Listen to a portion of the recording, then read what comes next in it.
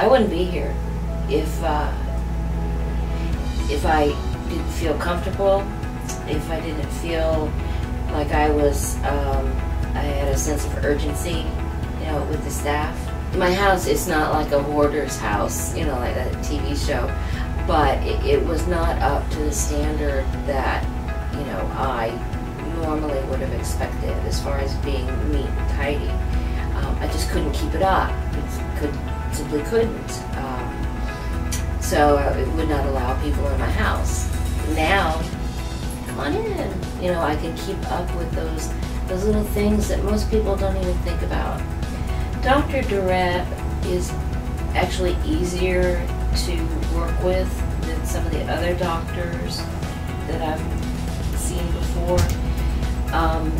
He will listen, and I've seen cases where he has actively taken my concerns or my suggestions and integrated them into the therapy that we're doing.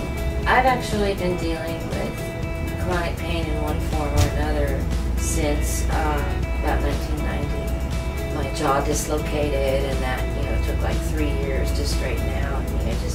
And I'm lucky. Everything if it can go wrong, it's going to happen to me. But specifically, I had mentioned that I had to leave working on my PhD for the pain, and that is when I moved back to Aiken. That is what made me search out for a doctor. I'm getting a lot more relief. I'm having many more better days. I'm able to start considering doing things that I would never have thought that I would do in the past. I mean, even going to the grocery store when I don't feel well.